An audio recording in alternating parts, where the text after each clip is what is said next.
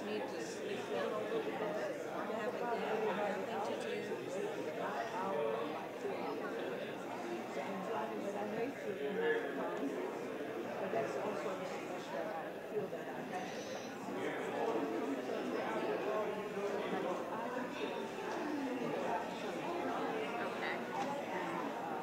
Well, you do whatever you feel like you need to do on any particular day. We're always wanting to have you there, but we do understand.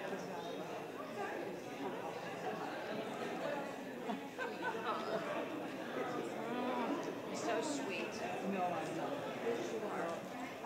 There she is. Trying to get everybody.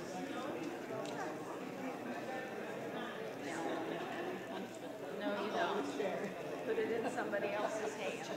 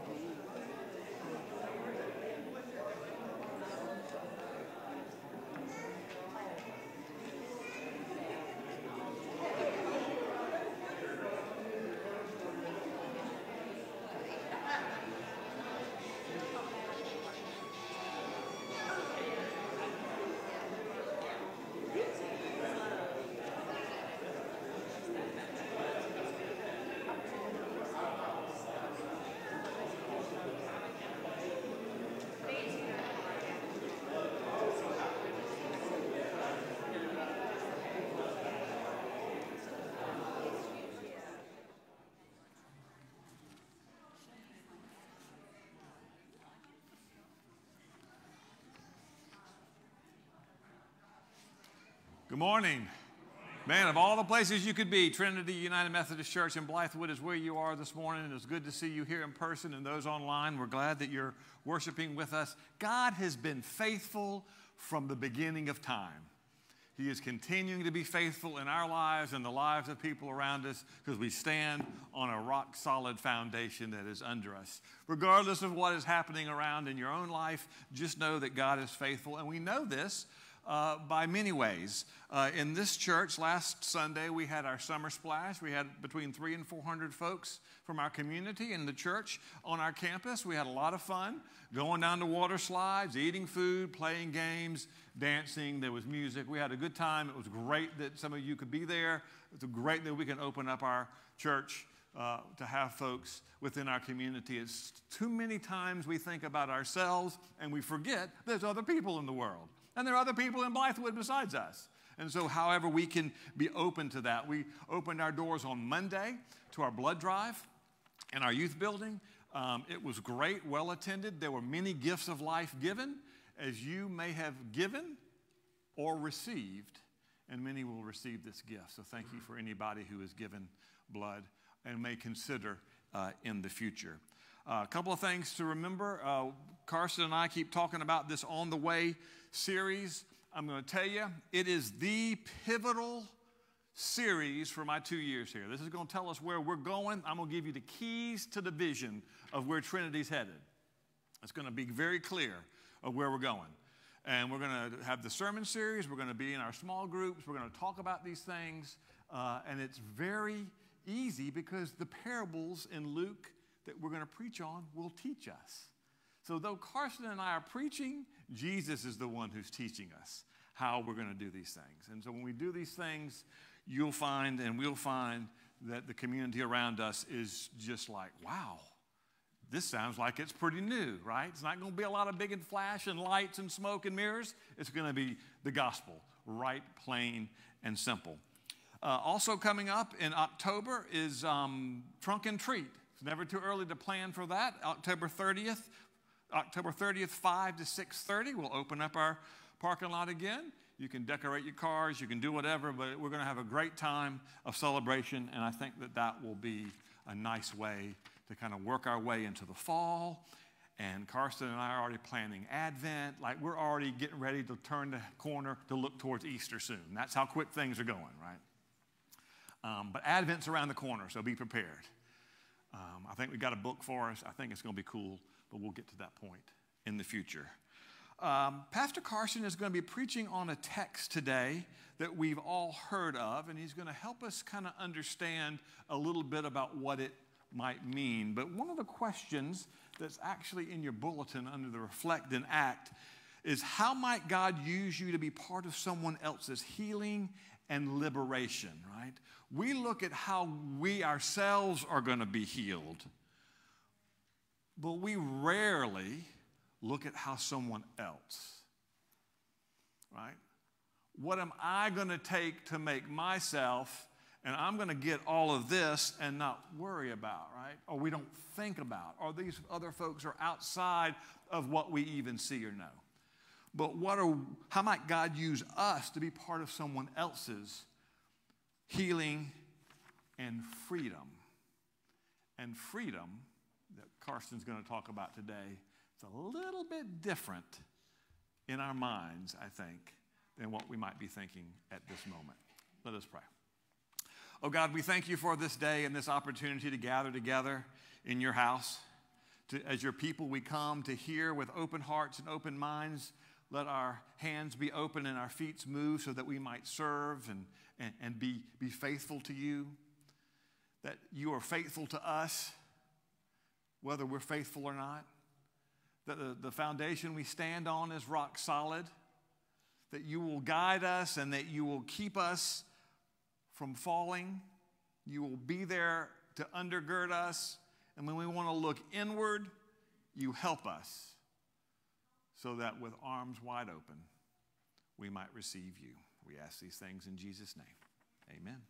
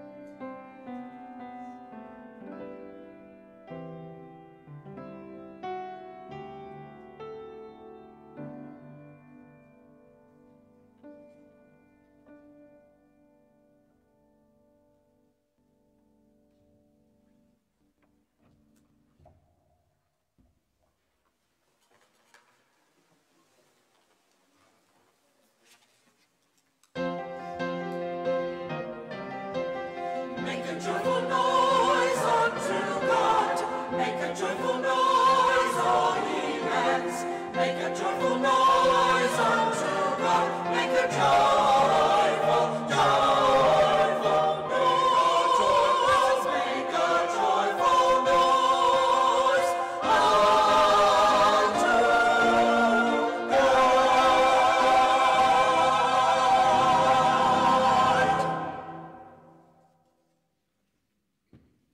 Good morning, Trinity.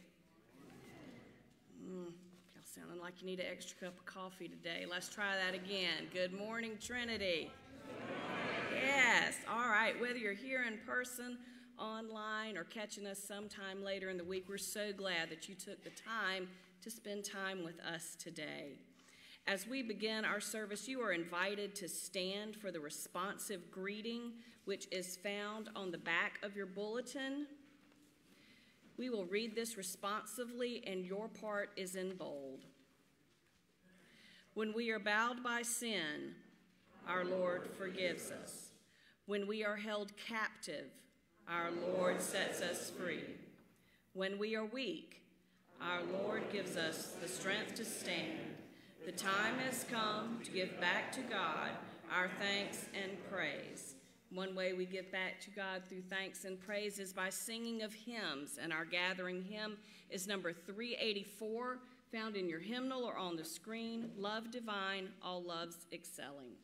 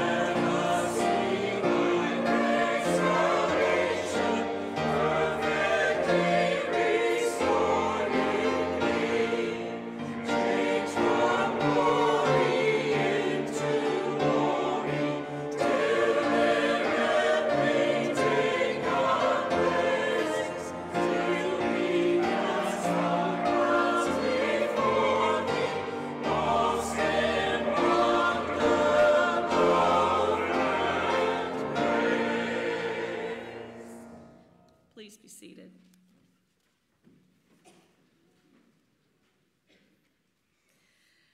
Our prayer for illumination this morning is also found on the back of your bulletin or on the screen. Let us say this prayer together. Let us pray. Lord, open our hearts and minds by the power of your Holy Spirit, that as the scriptures are read and your word proclaimed, we may hear with joy what you say to us today. Amen. Today's Psalter is Psalm 72, verses 1 through 6, which is found on the inside top right of your bulletin, and I believe also on the screen. This again will be read responsively, and your part is in bold. In you, O Lord, do I take refuge. Let me never be put to shame. In your righteousness, deliver me and rescue me. Incline your ear to me and save me. Be to me a rock of refuge, a strong fortress to save me, for you are my rock and my fortress. Rescue me, O my God, from the hand of the wicked, from the grasp of the unjust and the cruel. For you, O Lord, are my hope, my trust, O Lord, from my youth. Upon you I have leaned for my birth. It was you who took me from my mother's womb. My praise is continually of you. May God bless the reading, hearing, and living of his holy word.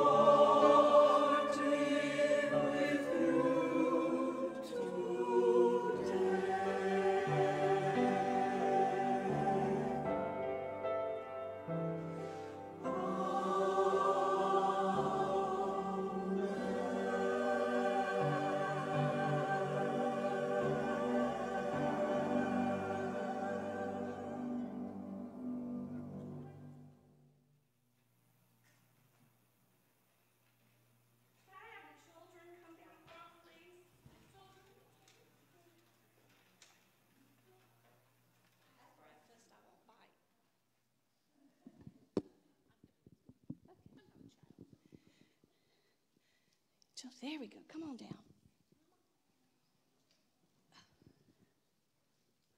Look at these lovely ladies. Good morning. Okay. Who has seen an ambulance? Have you ever seen an ambulance? We heard a siren right before church started. I think that was a fire truck. So what's going on with the ambulance? They're taking somebody sick to the hospital, right? So they can get treated. Well, how would it be, come on, if they, whoops, would you hand me that, please? If they got to the hospital and they said, yeah, well, you know, you're not supposed to be here on this day. You're only supposed to come Monday through Friday from 9 to 5. How do you think that would be? Not so good, not so good. I mean, they would continue to be hurting or sick or maybe bleeding. Well, in the scripture today, there was a lady that was at church, and she was in the synagogue, and she had been sick for a really, really long time. And Jesus healed her. And she said, woohoo, I feel so much better. Just like when people get out of the hospital, they're like, woohoo. And somebody else was over here poo-pooing, going, yeah, well, you know, you're not supposed to do that on Sunday in church. Well, I'm just going to tell you, Jesus wasn't having none of that. So he set them straight. And, you know, there's a whole lot we can remember about this. But the important thing is that we need to remember is there is never a wrong time to do something good. And when something good happens, we need to be happy and say woohoo and hallelujah and praise God, because there is plenty of bad going on in the world. So when we see the good and we are the good and do the good, we need to be excited about that. There's a, oh Lord, I hope my phone works, a saying that is posted in many churches, and this is often attributed to John Wesley. I don't know if he said it or not, but this is what it says. It says, do all the good you can, by all the means you can, in all the ways you can, in all the places you can, at all the times you can, to all the people you can, as long as you ever can. Now that's a whole lot that really says do good whenever you have the opportunity. All right, let's pray. And all God's children may repeat after me. Dear God, we thank you that you do not have set hours for doing good. We can do good all the time. And whenever we do good and see good, we need to praise you. Amen. All right. Miss Bonnie, you take it. We're going to sit here for just another second, because what happened this week? What started this week? Nothing? Y'all don't know what happened this week? Didn't you start school? Yes, you did. That's what I'm talking about. Really not me. Not you, not yet. But you'll be there soon. But I want to pray over you all that started school, and you who are waiting to start school, and all of our teachers and administrators and parents that are sitting in car rider lines for an hour. That was me this week. I'm going to say a prayer for us, okay? So you don't have to say this one after me because it's long, but just listen and pray these words for all of our kids and adults that are starting school this year. It says, the year has tilted toward the start of school again, but truth be told, we're not ready. We're still hanging on to summer, to the promise it held, for long-awaited connections and celebrations, for refreshment for our bodies and our souls, in water and sky and color and sunlight, and in those little moments given to us where we could just linger a little longer. Now that it's almost over, we don't want to let it go. The beauty, the freedom, all that was life-giving. God, could you help us stretch it, extend it, and maybe even blend it into our starting school year? Parents, students, teachers, all. May your newly structured days breathe with creativity, your new duties be infused with delight. As you write on those fresh new calendars, may you trust that your plans are a lot like magic ink. Much may seem to disappear into obscurity, but whatever is done in love will remain. Amen. Are you ready? Let's go to Children's Church.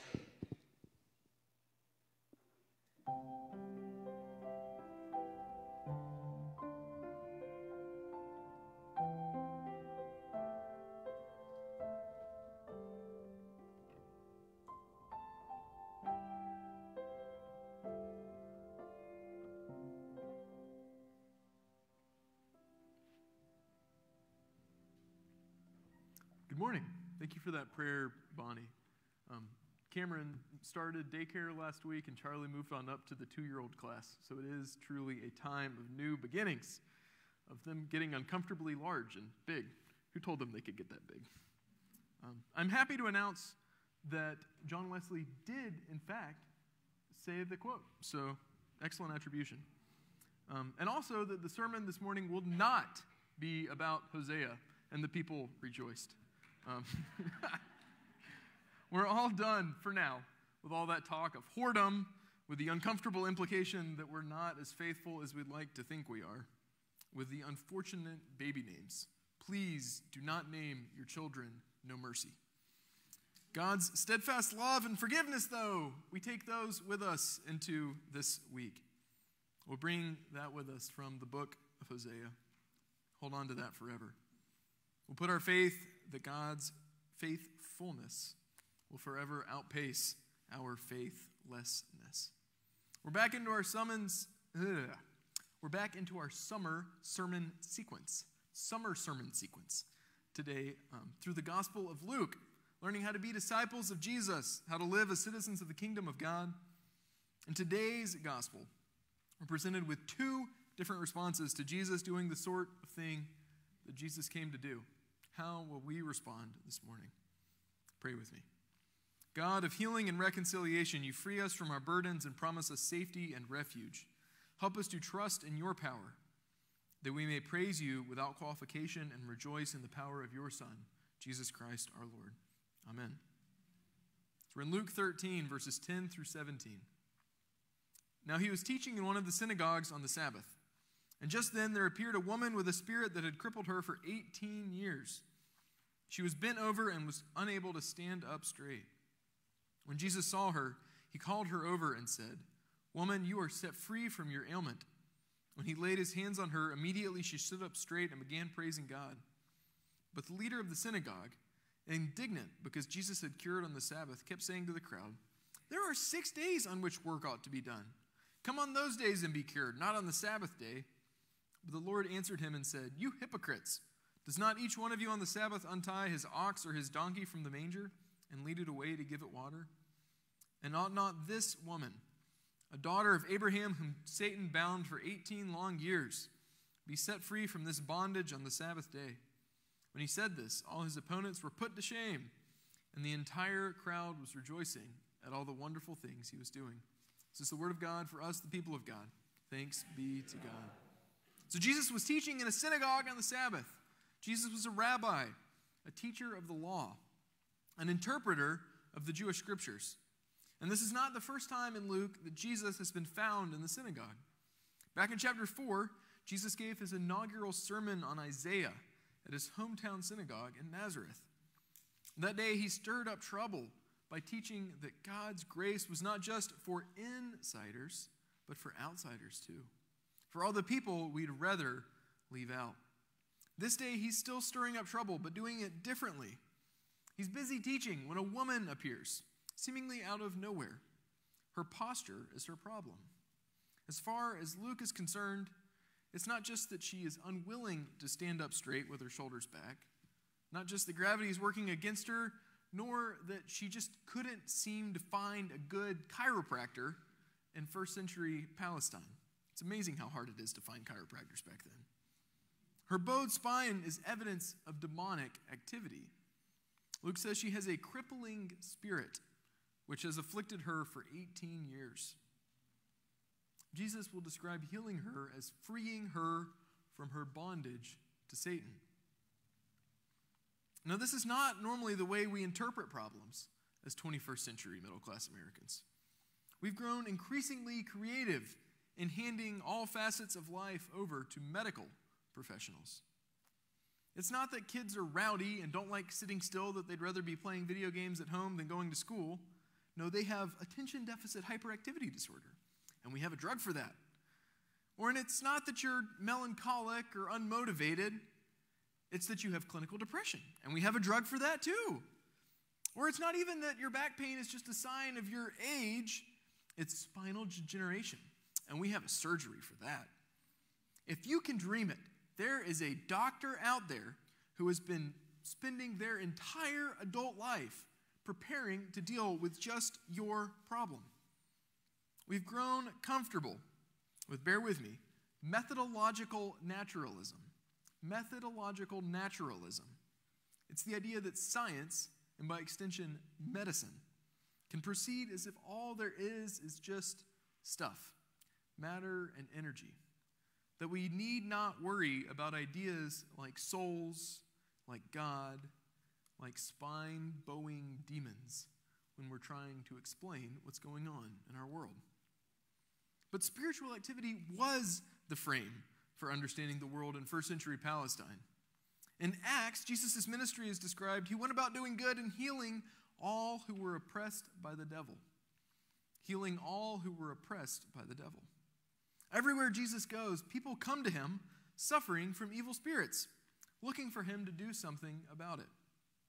For Jesus to come bringing the kingdom of God, he must overthrow the powers that reign over human affairs.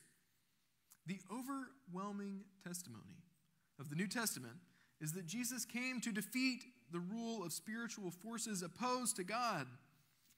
The overwhelming testimony is that while Jesus' crucifixion and resurrection proves that they will not reign forever, our world still feels the effects of these malevolent entities: sin, death, Satan, demons. It runs through Scripture. The serpent in Genesis deceives Adam and Eve into the sin which brings about death. In Romans, Paul talks about death coming into the world through sin, about our sin bearing the fruit of death. And then Paul will describe God's final victory in 1 Corinthians 15 as when Christ has destroyed every ruler and every authority and every power, for he must reign until he has put all his enemies under his feet. And the last enemy to be destroyed is death, so that God may be all in all. Whether we perceive every breakdown in our bodies as being caused by Satan and the demons or not, Christians have generally understood that death and all of its quotidian precursors, the receding hairline, the legs that just don't move the way they used to, we've understood all of death and decay, disease, as the indirect result of demonic activity. So today we might not identify each particular case of spinal abnormality or mental illness as demonic possession, but on some level, within our theology, these broad strokes remain. That Jesus is opposed to the power of Satan and sin and death, which torment us. And someday they will be destroyed. When this woman appears before Jesus, she doesn't even have to ask him to do something about her condition. He calls her to himself, announces that she is set free. He places his hands on her and he heals her. No longer is she contorted. She can stand erect. She's given a new perspective on the world. No more is she forced to keep her eyes down, away from the faces of others, staring only at their toes. She's back in human company, looking at faces once again, making eye contact. And what's more, she's restored to full participation in a society from which she had been estranged, shunned, on account of this attribution of her deformity to a form of demonic possession. She had been curved in upon herself, her spine bowed, unable to stand up straight. Now she is curved in no more, and she begins to praise God. Curved in upon herself, curved in upon the self. In Latin, incurvatus in se. For the late 4th and early 5th century bishop, the cornerstone of Western theology, St. Augustine, and then particularly then for the reformer, Martin Luther, this image of being curved in upon oneself was the preferred metaphor for understanding what sin does to the human soul. God intends for us to be open to relationship with God and one another, to be open wide. And yet sin is a spiritual deformity, which keeps us from looking out in love, which turns us in upon the self, which makes us think that we're what's most important, which says me, me, me, me, me. And when the soul is curved in upon itself like this, the soul is trapped by its own neuroticisms, preferences, wants. Others exist only to fulfill needs.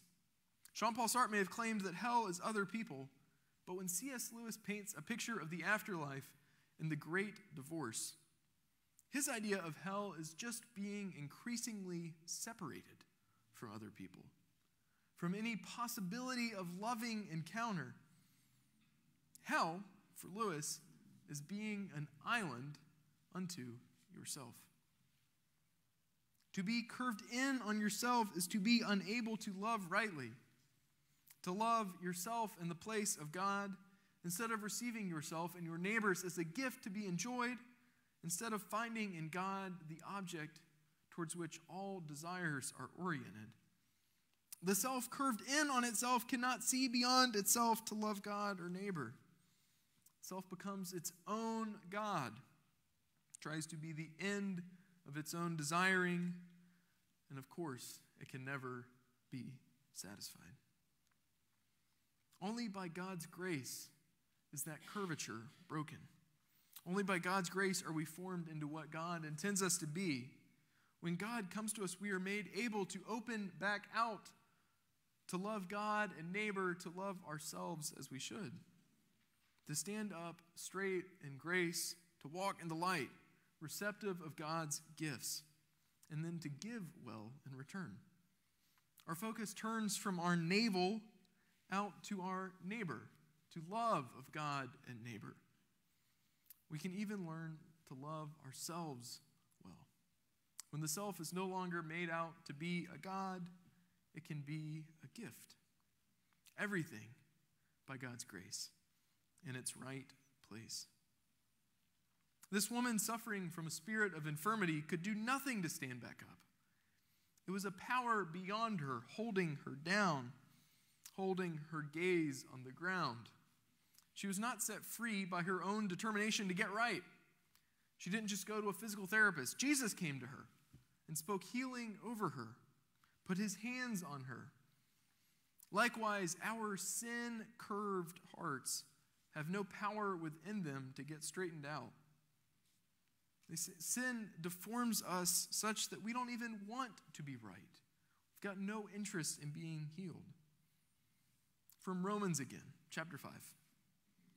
While we were still weak, at the right time, Christ died for the ungodly. God proves his love for us in that while we were still sinners, Christ died for us. Much more surely, therefore, since we have now been justified by his blood, will we be saved through him from the wrath of God. For if while we were enemies, we were reconciled to God through the death of his Son, much more surely, having been reconciled, will we be saved by his life. But more than that, we even boast in God through our Lord Jesus Christ, through whom we have now received reconciliation. God came to us, took our flesh and dwelt among us, while we preferred darkness to God's light. God comes to us when we are too deformed by sin to look up and see that God is there. As we walk with Jesus, we are formed ever more into the image of Christ, made more able to look out and love. Because there is no more open posture than Christ on the cross. No one's arms could be stretched wider than in Jesus' embrace of all creation on the cross. The opposite of incurvatus in se, of being curved in on yourself, is the love of God poured out, is Jesus Christ crucified. All we have to do, having been saved by grace, is to go forth praising God. Praise is the natural response to freedom. Praise is the natural response to freedom. What's the first thing the Israelites do after God has freed them from slavery in the Exodus? After they get across the Red Sea and Pharaoh and his armies are drowned behind them, do they go running off into the Promised Land? No, they stop there on the shores of the Red Sea because it's time for a song. Moses' sister Miriam bursts into song. The natural response to freedom is praise. Out of that praise, out of that newfound freedom, comes the desire to share it, for others to experience that freedom too. Those whom God has freed, God uses to free others. The novelist Toni Morrison said, "The function of freedom is to free somebody else." The function of freedom is to free somebody else. This passage in the Gospel of Luke sets before us a stark contrast between the woman healed and the religious leader dismayed that it happened on the Sabbath. Do we react to the healing and freedom which accompanies the kingdom of God coming here as in heaven by praising God, by participating in the work of the kingdom? Or do we react as the religious leader did, by appealing to the rules, offended at the disrespect to technicality? Are we too preoccupied with things that God does happening right by the book? So much so that we deny what God is up to in our world. Do we deny the gifts and graces that God gives to God's people, certain that God wouldn't use those people that way? Do we find ourselves offended that things are no longer the way they used to be? That God's freedom comes to turn everything upside down. Jesus did not ask permission to set this woman free. And he certainly didn't then go and ask for forgiveness. In the parables which follow the story, parables upon which Scott will be preaching in a month as part of our On the Way sermon series, the kingdom of God is compared to yeast, to a mustard seed. Grace working in darkness, in hiddenness, in unexpected ways with unexpected consequences. Yeast takes a lump of dough and with some heat turns it into a loaf of bread. A mustard seed is so small and yet grows into a big bush in which birds can roost. Grace is surprising and freeing, transforming. The kingdom is coming. Jesus is loose. He's been freed from the bonds of death. And in his church, in our world, Jesus is loosening the bonds which bind all of us, whom he comes across. So are you going to try to talk him out of it on procedural grounds? Or will you praise God and then delight in being part of someone else's liberation too? Amen. Let us pray to our healing and liberating God, saying, God of mercy, hear our prayer. Almighty God, you invite us to honor, to revere your name through acts of praise and thanksgiving. Hear us, Lord, as we articulate the concerns of our lives, our community, and the world. God of mercy, hear our prayer. We pray for your holy church. Make us humble in our service and generous with our invitations to the outcast. God of mercy, hear our prayer. We pray for the needs of the world. Spur leaders to forego the honor and privileges of power and to address the concerns of the poor. God of mercy, hear our prayer.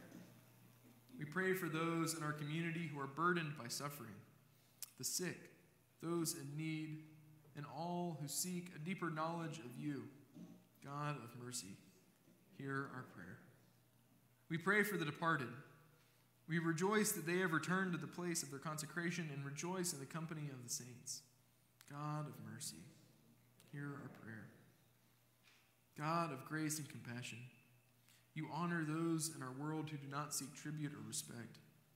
Help us to expand our vision that we might release our need for privilege and instead seek the honor of your service.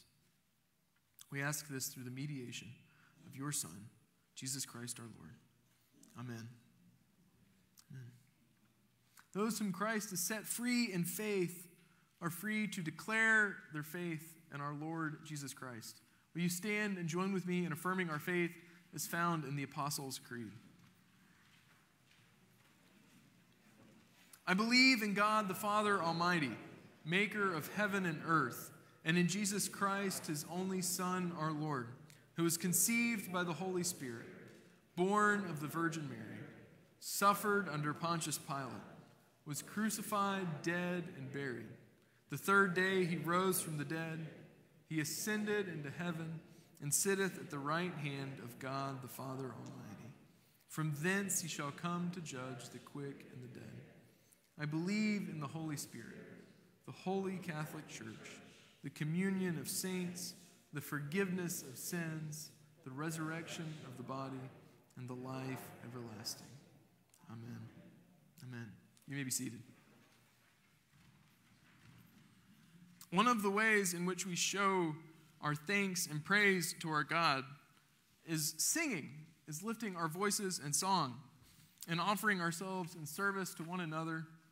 Another way is to offer back to God financially, to give generously out of that which God has given to us, to thank God and blessing others through our tithes and offerings that he might use them for our freedom, for others' freedom. Let us give.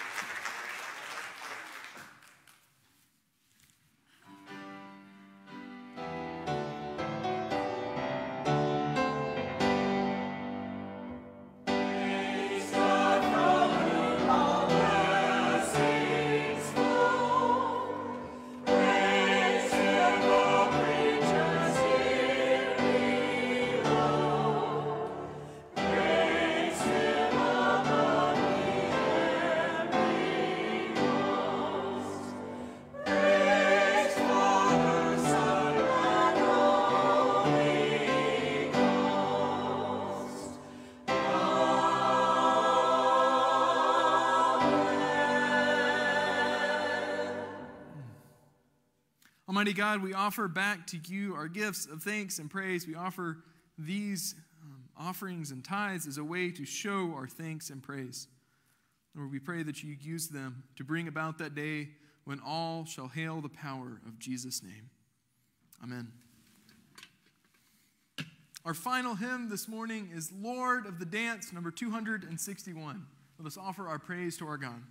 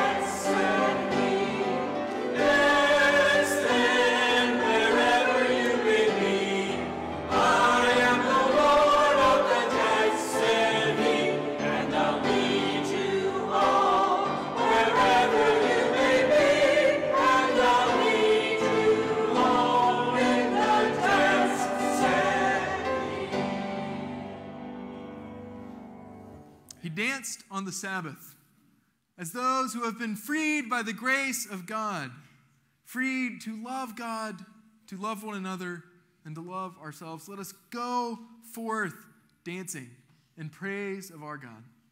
Go and dance. Amen.